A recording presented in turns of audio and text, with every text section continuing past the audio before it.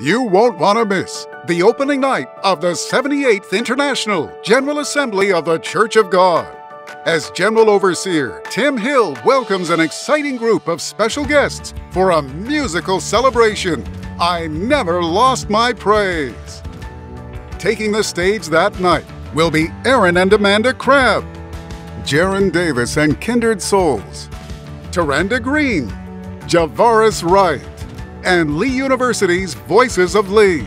Dr. Hill will close out the evening, casting visionary hope with a powerful message of the Church on Mission. This momentous gathering will take place live on Tuesday night, July 26th at 7 p.m. Central from the Gonzales Convention Center in beautiful San Antonio, Texas. Don't miss it!